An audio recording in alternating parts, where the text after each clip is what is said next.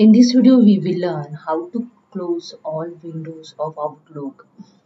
So let's start. This is my Outlook. Here you see when you read the email and you draft the email, you open the new emails and just minimize. You can open the second email, draft something. Again, minimize. You open the normal mail and reply all.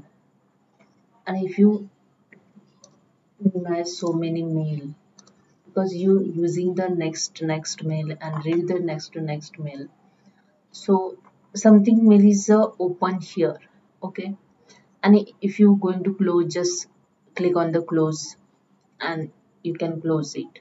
Okay, and there is a one way you can close these other windows of Outlook. Just go to the view tab. Here you see in window group, close all items. Okay, when you click on the close all item, it's automatically show the want to save the changes. So I said no, then it's automatically closed. No, it's automatically no, it's automatically. You do not need to click on the close sign and then you show the option.